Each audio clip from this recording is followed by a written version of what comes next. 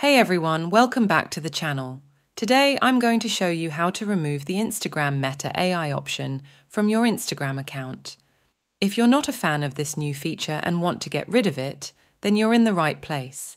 Stick around till the end of this video and I'll walk you through the steps to remove the AI icon from your Instagram account. First things first, when you open Instagram and head to your chat section, you'll notice the new Instagram Meta AI features popping up. And that AI icon near the search bar might be bothering you too. Well, we're going to fix that today. Here's what you need to do. Exit Instagram and long press the Instagram tab. Tap on the I button, then select the uninstall option.